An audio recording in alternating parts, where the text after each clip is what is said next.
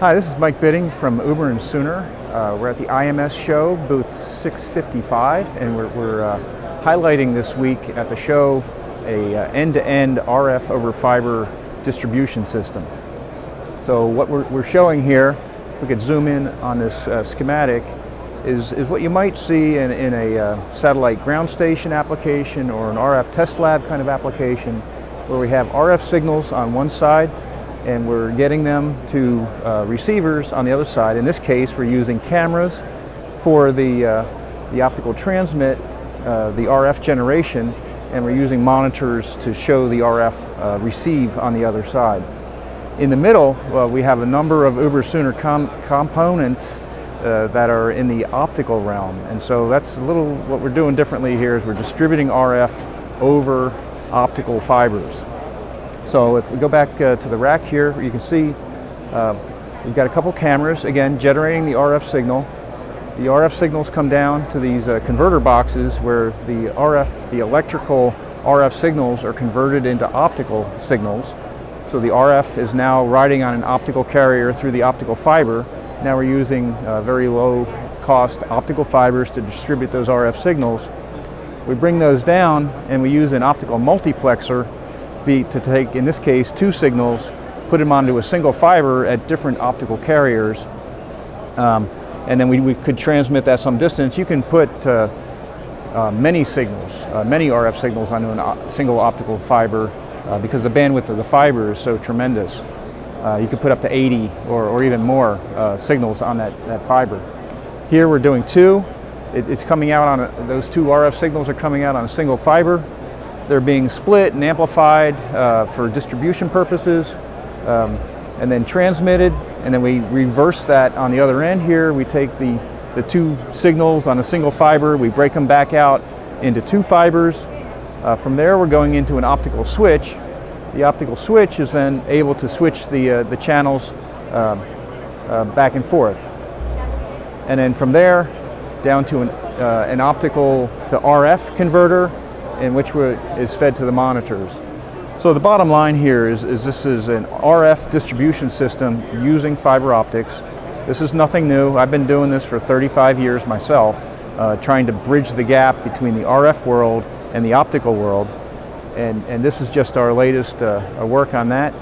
And this is bringing together a lot of different pieces of HUBER+SUHNER gear, because we find, as I've found in my career, that there are a lot of RF engineers are not as familiar with or comfortable with optics, fiber optics, but what we have here is HUBER+SUHNER owns all these pieces, and we can bring them together into a solution where the customer specifies the RF input parameters, the RF output parameters, and how they need to be distributed, and we can design the entire system from front end to back end to deliver that capability using a modern RF over fiber distribution system. We've done this for some customers in satellite ground station applications, in RF test lab applications, and anywhere you need to have long runs or high frequency runs where the cables get obtrusive, or you're in an environment where the cables are a problem, like an RF test chamber. You can do these optical transitions and use those fibers to transmit those signals and get the benefits of the fiber. Along the way, you know, the optical switch here, we use these in data centers and digital applications, but it works equally well for this RF distribution of signals. And the switch itself can be quite intelligent. It has the ability to monitor the incoming power, optical power, and so you can remotely log in and see where the power is coming in and going out, and so you can remotely find, do diagnostics on a system. But it also allows you to remotely reconfigure the system. The optical switch was not designed as an RF switch, but it works very well as an RF switch with very low crosstalk at any frequency. It works as a very high density. You can do up to 192 by 192 in a 3 RU rack mount with 75 watts. You can even go larger in port count, and we also do a 48 by 48 in a single U that's 25 watts. So compared to a traditional RF switch, it's very low power, crosstalks in the 110 dB range at any frequency. So this allows you to treat the network as a remotely reconfigurable network where you can use the switch, remote commands to the switch to reconfigure your network to go to this antenna or that antenna or this receiver or that receiver.